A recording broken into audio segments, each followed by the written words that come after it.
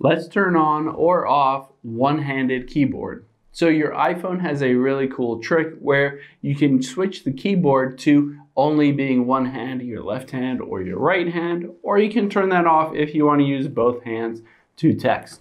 To do that, let's hop into our settings and we'll tap on General and then Keyboard at the bottom.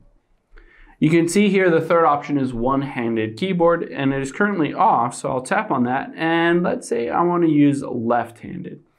So let's get out here and I'll show you what it looks like.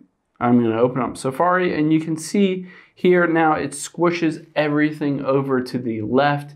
If I choose right-handed, of course it'll squish everything over to the right side. Or I can just tap that little arrow there if I want to get out of that one-handed keyboard, and you'll see that it switches it back over to the two-hand keyboard, turns off the one-handed keyboard. Hope this helps.